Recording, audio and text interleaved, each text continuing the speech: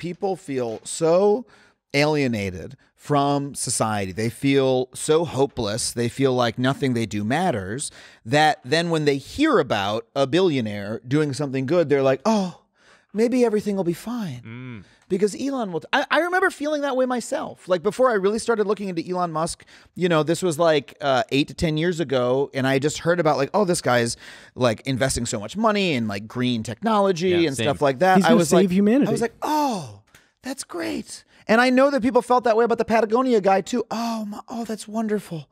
Oh, a good one. Oh, I feel relief.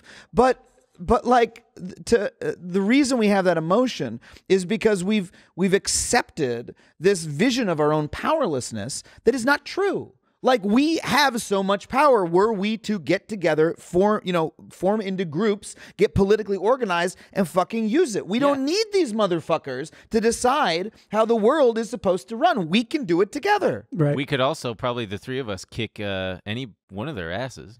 It's true. I know I could take Elon one-on-one. Look, Elon Musk is such a fucking moron. He's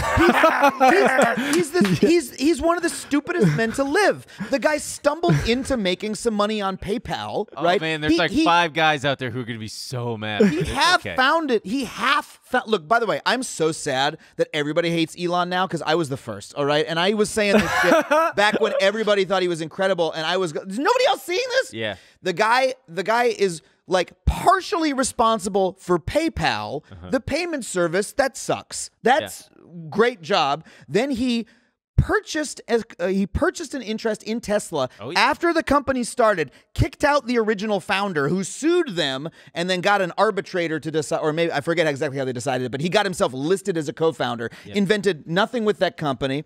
SpaceX, you know why SpaceX exists? He bought it from guys. He bought it, but also the federal government decided it was going to get out of the business of itself doing, putting money, doing NASA and sending people to space. And it said, we're going to start like paying private companies to do it. And SpaceX was just like, we'll take that money, please. And that's it. So it's a profitable company, but that's because it's just a fucking government space. It's suckling at the government's teeth. And that's part of the reason why he is so fucking untouchable, is because of their reliance on SpaceX at this point, I think. I mean, that's part of it. That he's been so, he can do and say whatever he wants. He can just piss a little bit of money at whatever lawsuit comes his way. I mean, he was able to $44 billion to buy Twitter, which is great, by the way. I mean, he's like, that whole Twitter thing is just like, how fucking stupid can you be? Like every step of it was him making the stupidest decision anyone's ever made, right? Just like I don't know, Kanye like, buying Parler is up there. But I feel like maybe you just don't see his vision because it's leading to X, which is the internet of everything, and it's gonna. He just cut 3 to 5 years off of X, so maybe you just don't see it. The tunnels are what drive me fucking. The fucking you put a Tesla under Las Vegas and just drive through a tunnel at 35 miles an hour. Like that's fucking cool. The guy destroyed so many public transportation projects. There were. People forget the Hyperloop, right? Which was a fake plan that has never been built. When he announced it, it was specifically him saying, we shouldn't build a bunch of other public transportation projects because I have a better one. And a bunch of projects were canceled because of the Hyperloop, which was fucking fake. Yeah. Right. Like it's never been built. And the boring company, like, it's just building a couple tunnels already existed, motherfucker. Yeah. What is any of this? Thank you. Yeah. Oh man, when we saw that, I mean, we were talking about it on the show. We were like, "Has this guy never seen a fucking subway? His head's gonna explode when." I mean, that's what everybody said. Yeah. Like, wait till you hear about trains, my man. Ridiculous. But I mean, that lends itself to the stuff you talk about on the show. Of you talk about how basically since the 1980s, and it started before that, Carter was deregulating things, and it's been going on forever. But there's been a complete loss of confidence in government, and everyone's pushing that message of like the private sector can do it better. Yeah. And we're now living in the apex of like, this is the world, this is what we traded, and we're getting to see. Not just government, because I think look, that show was about the government, and so of course we focused on that, but I think people get a little caught up on government. It was a loss of faith in public goods, period, on things being for the public.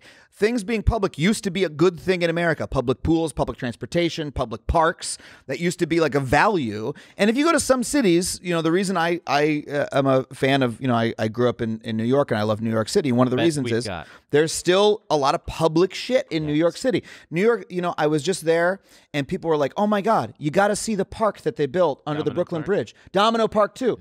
They built parks everywhere. Yeah. They started public water taxis, like public ferries. Like, it is a city that is still built on, you know what? Everybody needs this. Let's make a really good one for everyone. Now, a lot of stuff still sucks in New York.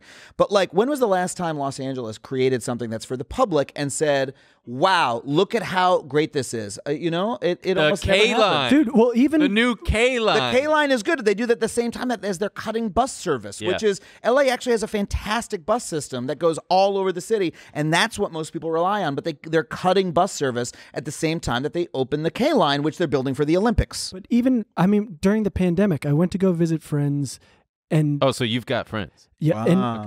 In New York, and they've got all these fucking public streets closed off. People are going down, walking around, seeing each other outdoors in like a safe way. And I was like, it is nice out all year round in LA. Why? I couldn't think of a place in LA where I could go do that. I was like, what the fuck? Why do they hate us having any sense of community? You know what you know where you could go do that? There's a couple places in the Los Angeles area where you could go do that. You could go do it at Disneyland. You could no, for real. You could do it at the Grove, at the Americana. You could do it at one of our many outdoor malls. And when you think about it, where do people like to go to relax with their families? They like to in Southern California. They like to go to a place where they can park and then they can walk around an area where there's lots of little shops and places to eat and things to look at. A fucking city, in other words. Yeah. That is what, like, Rick Caruso, who's running for mayor, that's what he's built his career on building for us. We could have that. We could have that just all around us all the time, and we wouldn't need to drive, you know, an hour and a half to Anaheim in our hot fucking bubbles because we could just do it if we were willing to build that world for ourselves. Right.